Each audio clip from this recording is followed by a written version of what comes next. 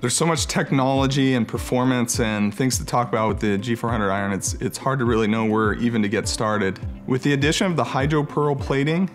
and refined forms and shapes, especially on the short irons, players have fallen in love with the look of the G400 iron, and that's just the beginning. When they hit it, what they're finding is the ball is going both higher and further without increasing the spin rate, and that's the result of our core eye technology, the top rail undercut now with the G400 that produces a face that adds to your launch angle during the impact. For an iron that goes far, it doesn't have hot spots, and for a distance iron, the feel is phenomenal as a result of the multi-material badge that's elastomer and aluminum placed in the back cavity.